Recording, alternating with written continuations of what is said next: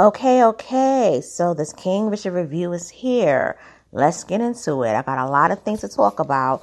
I'm going to give a synopsis and I'm going to give my opinion. I'm not going to go play by play because the movie is 2 hours and 25 minutes. Okay?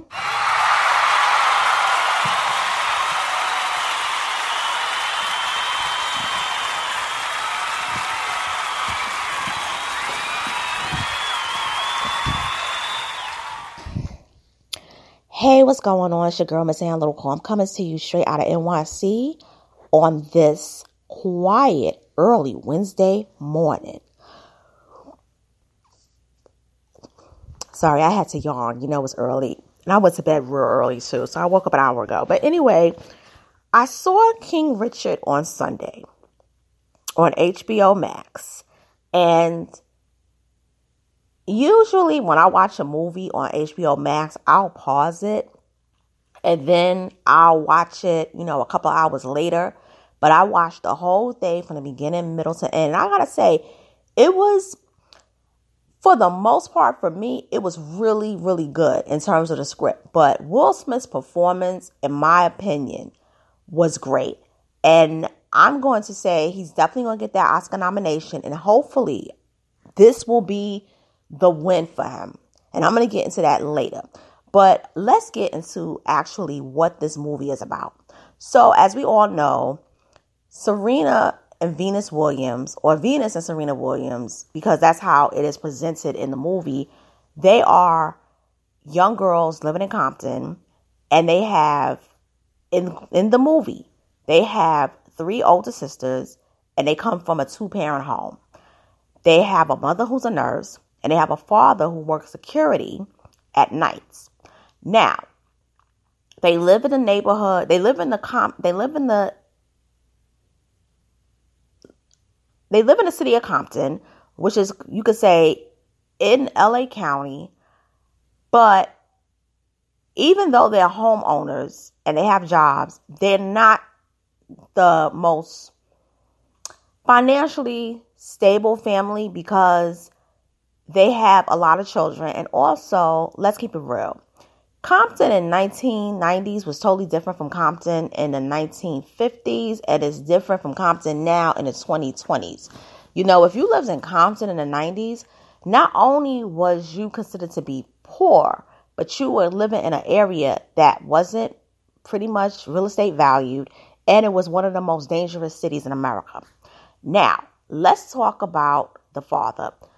Richard Williams is a father that is from the deep South, Shreveport, Louisiana. He does have education, but it's only to high school. He had a previous marriage that produced 6 kids, but they don't tell you that in the movie. But he actually married Oracene, which is his second wife, as well as Oracene this is her second marriage to Richard. So they're both on his second marriage. And so far, it comes off as successful, but towards the end, you're going to see the cracks. So what happens is that Richard has a plan. He has a 78-page plan where he is determined to make something out of his daughters, his biological daughters, Venus and Serena. And he picked tennis because tennis wasn't a sport that Black people dominated. It wasn't like basketball. It wasn't like football or baseball, nor was it like ice skating, volleyball, things like that. It was something that brought in money, and also too, women could play tennis. And also the girls, they actually enjoyed playing a sport. So it wasn't like he forced it upon them. It's something that they really, really loved, and they were really good at it. So he takes them to the park in Compton, and he has these signs that if you plan to fail, then you fail. If you fail to plan, then you plan to fail. Inspirational signs and so forth. And he films a lot of their sessions, their practices, and he's shopping around to white, rich men who not only play tennis like as a sport, in terms of just, fun, but also who are benefactors of the sport of tennis. So he goes to the tennis clubs in Los Angeles, and they're not really interested. But what he does is he actually meets this man who is the coach of the iconic John McEnroe. So if you know who that man is, he's like a tennis icon. And he's a person that really has, been considered to be one of the greatest tennis players of all time. And yes, he's also known for his temper. But that's another story here and there. But anyway, what happens is that he speaks to the coach and he tells him, listen, I want you to coach Serena and Venus. I want you to pretty much, tutor them. I don't have any money, but listen, I have these brochures, and if you would like to, sponsor them, that would be wonderful. So the coach, I know his first name was Paul. I can't think of his last name. He says, I will actually do it, but first you got to show me their skills. So they demonstrate, and they're really, really, really, really great. And he says, okay, so I can do this. I can coach one, but only one. And his name is Paul Cohen. He says, I can coach one, but I can't coach both. So he picks Venus, obviously, because Venus is older and she's in that age bracket where she could also do those tours. I mean, those games, those coaching games, those championship tournaments. Serena at this time, she's only 9 years old, but Venus is around about like 10 or 11. So Serena feels some kind of way, but you're going to see later on why it pans out that way. And it's an excellent point. So he gets them to basically be, gets Venus to be coached. Meanwhile, Serena is coached by her mother, Aura Seen. And Aura Seen, even though she's a nurse, she's good at what she does. Now, Richard did not play tennis like that growing up. He grew up in the Deep South where he was abused, not only by the cops, but also by the KKK. And his father was a punk. His father saw his son being beat up by white kids who were possibly Klan connected, and he ran off. He didn't even defend for himself. So he always said that he would never run away from his children or his responsibilities. And I got to say, Richard Williams is a real man. Now, moving on with Paul Cohen. He and Richard Williams clashed because there are things that Paul wants to do with Venus in terms of the branding, in terms of pushing her in going pro. He doesn't want his daughters to go pro. And he doesn't want his daughters to go pro because he doesn't want to put that pressure on them. He doesn't really want them to go to pro until they are adults. And he doesn't really understand, like, in the game, they got to go pro. Otherwise, what's the point of all of this? But what happens is that he doesn't want them to fizzle out before they hit the age to really understand not only the game itself in terms of the business, but also to be able to make that money, the $1 million, the $1 million endorsement deals. Being able to win the U.S. Open, Wimbledon, the Olympics, things of that nature. So what happens is he meets these guys, and they're like public relations people. And their names are Laird Stabler and the other guy, I think his name is Vic Braden. I could be wrong. So what happens is they meet, and it goes bad. It goes bad. It goes left. And once that happens, Richard takes Venus home, and Paul Cohen visits the family. And he sits him down, and he's like, listen, why are you doing this, Richard? Why do you not want your daughter to go pro? She was already competing in the championships in Los Angeles, and they're like, why you don't want to, have your daughter go pro? And he's like, because I don't want her to basically fizzle out. I don't want her to be seen as like, just some kind of product. Like, she's not ready to do these tournaments. She's not. And he's like, that's the rules of the game. So then Richard says, I'll take it here. And I'll just go and, get somebody else, or I'll do it myself. So Paul Cohen, he exits the movies, and he doesn't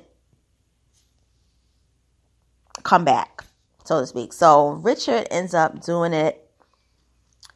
And before he leaves, Paul basically warns him that you're destroying the girls' lives. And before he leaves their home, Venus talks to him, because they had a very good relationship. And Venus basically talks to him, and she says, I heard the whole conversation. And Paul tells her, you are going to be great. Okay? Don't ever forget that. And pretty much don't forget everything that I taught you. But I gotta go. And she understood. And, she slapped him a high five.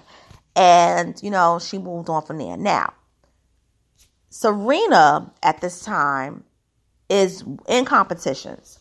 She's in tournaments. But because her sister is very good, she wins silver. But there's a scene that's very important. And the scene that's important is when they both win the trophies. Serena has the silver, Venus has the gold. And they switch it out. And Venus says, Serena says, I'll take the gold. And Venus says, I like silver better anyway. And I thought that was an important scene, because it tells you that even though in the beginning, Venus was the winner. She was the one that was getting all the trophies, the gold trophies. But really, that switch tells you that Serena was going to be what she is, the greatest of all time. That she was going to outshine her sister and all of them. But I'm going to get into that. So what happens is we see before they meet Coach Rick Mancy, I'm going to jump back. I'm going to jump back to two scenes, and I did this on purpose. The first scene is the hoodlums that are in the park. They pretty much like to harass Yetunde. Now, Yetunde is a sister that basically ended up getting shot in the head in 2003 by a bunch of thugs. But the story isn't really about her, but they do mention her because she's the oldest and she's on the honor roll and she graduates high school as a valedictorian.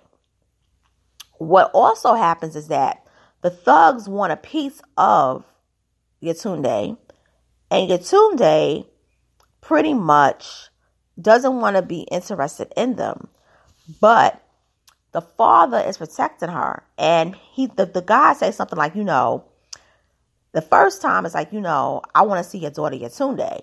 So he doesn't say anything, he tells them, just leave, because he don't really want any problems. Then the second encounter is like, me and my homies, we going to do a train on Yetunde. And that's when he hits the guy who says it in the face with a racket. But instead of the guy, just backing down and respecting the elders, they not only call him an old man, they basically stomp him and they fight him because, that's gang assault. Now, I think that they were Crips because I saw a lot of black and then I saw images like navy blue. So I think they were mostly Crips. But anyway, they beat him up real bad. But it doesn't deter him from the goal, which is to make Venus and Serena the greatest tennis players. The third time he encounters them is pretty much when he's leaving the parking lot. He gets his gun He leaves not the park. He leaves the what's the thing? He leaves the park and he goes to the store. And he gets out of the minivan. Now, he comes there to kill him. But just when he's about to cross the street to kill that dude, somebody does a drive-by on him. And then Richard runs back because he has the gun in hand. And he don't want nobody to see him because, he's a black man. They'll pin it on him. We don't know who kills him, but I don't think any of us really cared. Especially when you say you're going to run a train on a teenage girl. We don't have compassion for you, honestly, bro. Yeah. So anyway, in the story, the guys, they really didn't have a beef with Richard Williams. So they actually start to look out for Richard, which I thought was kind of fake and phony. But anyway, what also happens is that there's a neighbor that they have in their community. And her name is I believe her name is Miss Betty. Her name is Miss Betty. And she's really an annoying ass bitch. And the reason why I say it like that is because she basically sees Venus and Serena passing out, not passing out, but dropping off yellow pages. And she tells them, girls, come over here, even though they're going to give her one. And she tells them, I don't like the way your father has you working. You're too young to basically be working like this. He got you basically carrying all these heavy, books and so forth. You should be playing. You all are kids. So they don't really want to talk back to the elder, but they don't want to, they don't really want to go against their father. So they keep it neutral. Now, the father, Richard Williams, sees this. And he basically tells her something that I thought was really, really important, which is, why don't you mind your business and mind to your daughter who's on the corners? So she wasn't keeping her daughter, Miss Strickland is her name, Betty Strickland. She wasn't minding her daughter who was on the corner, and it gave the illusion that her daughter was either a crackhead, a drug addict, selling drugs, or a prostitute. I think her daughter was a prostitute. So what she does to get back at them is she calls CPS. And when she calls CPS, it backfires on her because CPS, after they see how well Richard and Oracene raised the daughters, they're like, listen, we don't want any trouble. We just got a call. That's why we're here. We got a call from a neighbor across the street. And Oracene knocks on the door and basically lets her know, this is my first time coming over here, Betty. And it's better be my last. Okay? And you don't see nor hear from Betty Strickland again. Now, fast forward to when they meet Rick Mancini. Rick Mancini is the man who ends up making Venus great, as well as Serena. But remember, like I said, this is about Venus. So what happens is Mancini travels all the way from Florida to California to basically see the girls play. And he meets them and he really likes what he sees, especially with how Richard handled the girls. And so he's pretty much, enamored. So he pretty much gives them a contract. He meets with them and he says, listen, I will coach you girls for free. I will house you, pay for everything, but I get 15% of future earnings. And so Richard Williams says, okay, I got a contract for you too. So he shows him his contract and he was like, huh? Like, people don't give me contracts. But, he takes it in stride. And Rick and him, they have a very good relationship, but he wants the girls to go pro. And Richard doesn't want them to go pro. And that's a conflict that they have throughout the movie.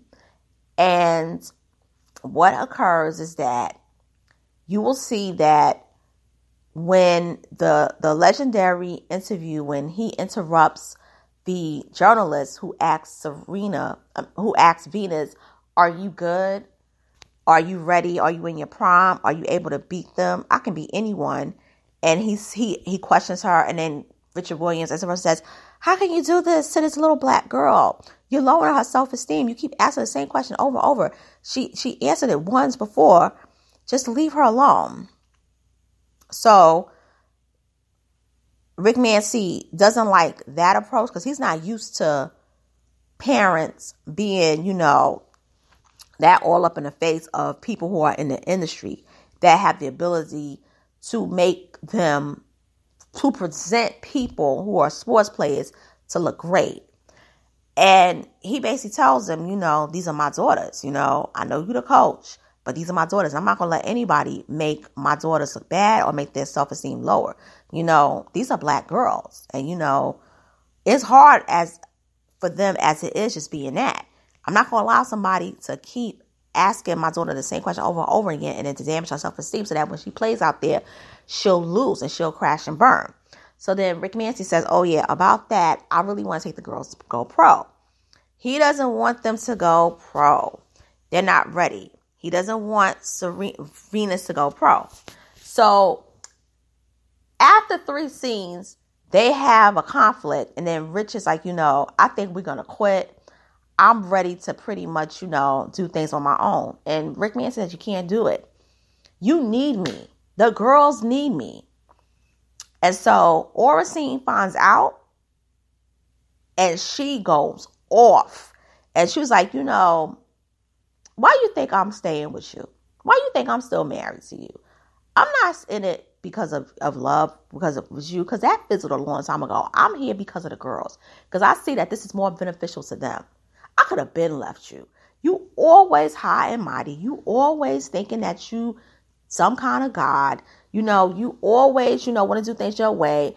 And you don't even take into consideration other people's feelings. Think about our daughters and how hard they worked. She wasn't focusing on Mancey, but she was thinking on him. But I'm going to say I didn't like that scene because I felt that scene was very pro-feminist.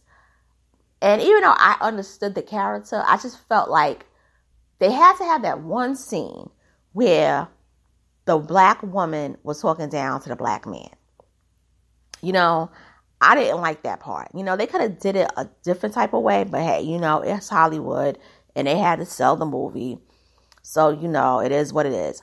But moving along from that, he basically, realizes, okay, fine. I will talk to Serena and ask if she wants to go pro.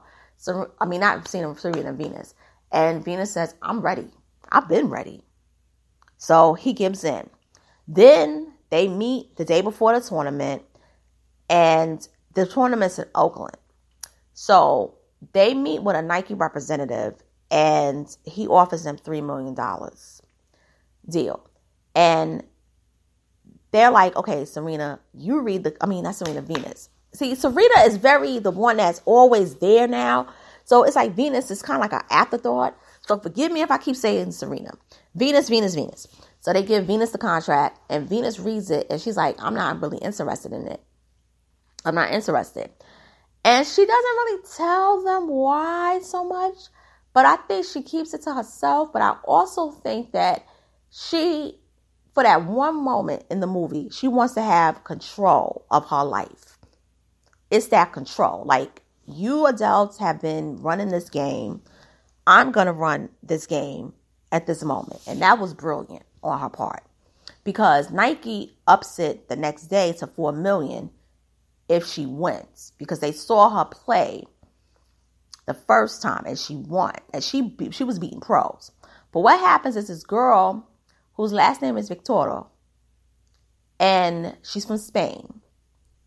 And the girl initially is losing, but she holds out by going to the bathroom. Now, I don't care. I think she used some kind of steroids because she was fixing her sneaker some kind of way. And I think she had something in that sneaker.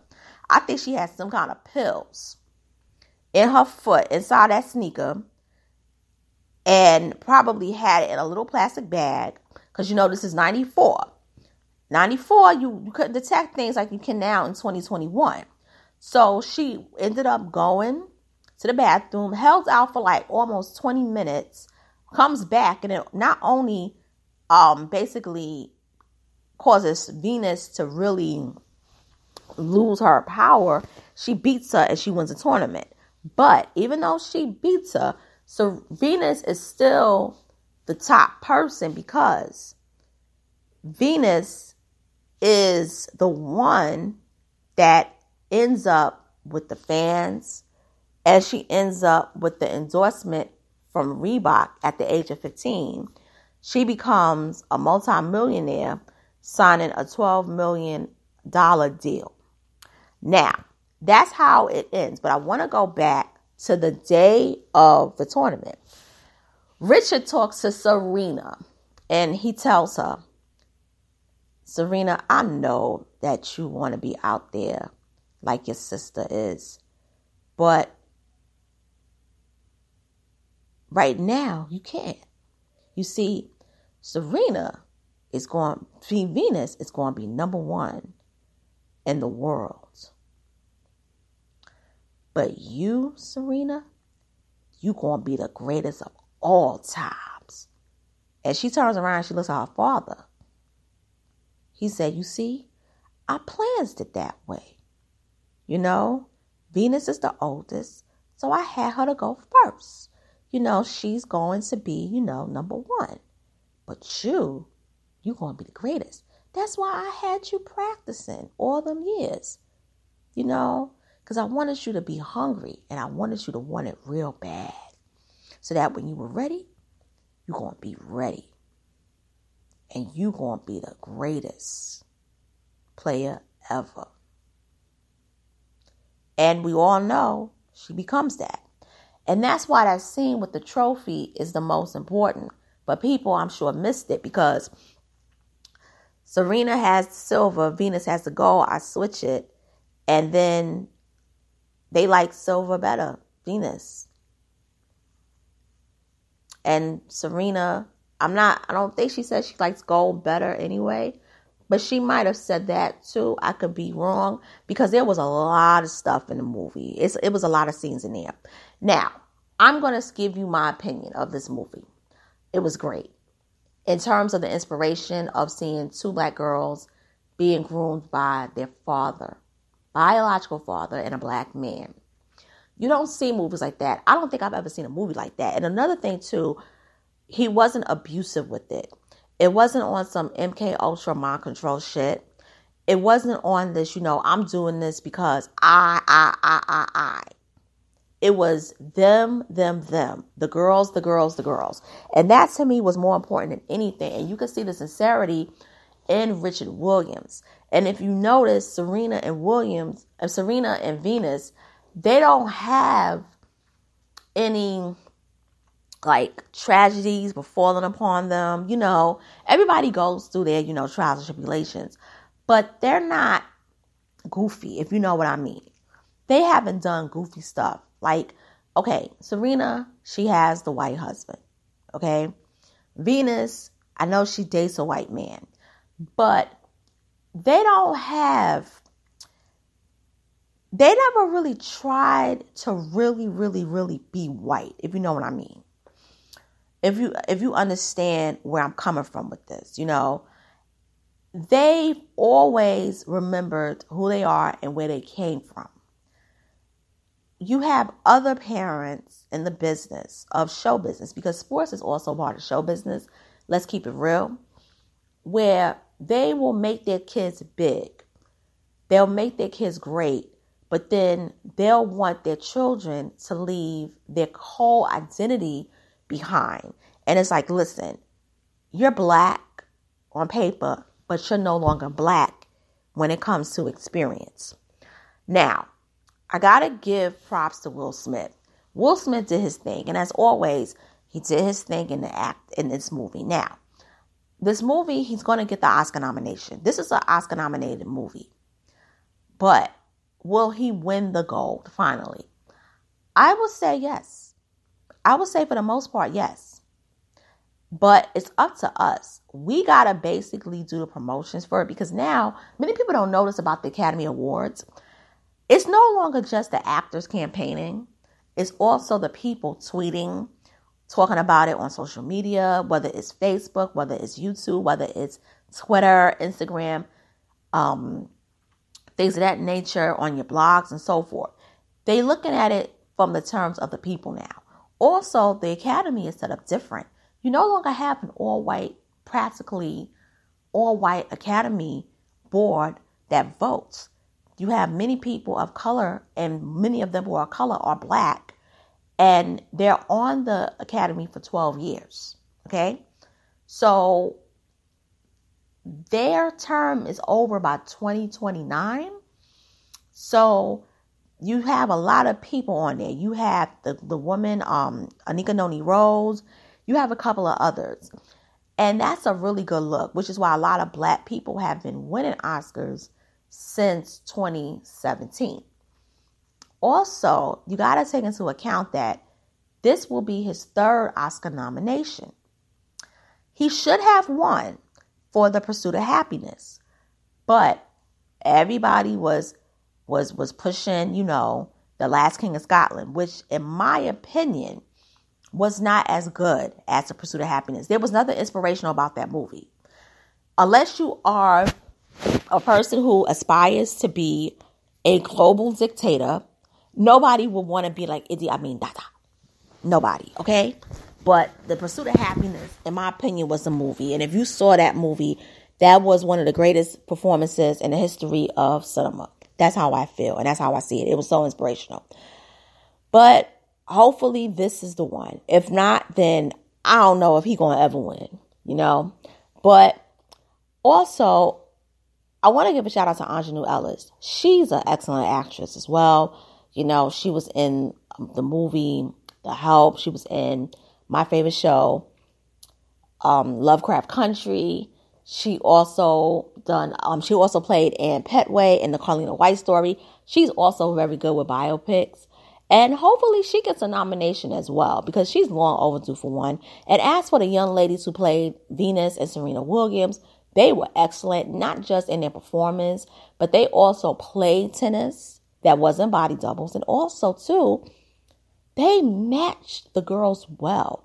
There's a saying that actors in Hollywood, when it comes to black actors, they just throw us in any old story. And they always have us not looking like the family. You'll take two dark-skinned parents, and then they have these high yellow children that look biracial.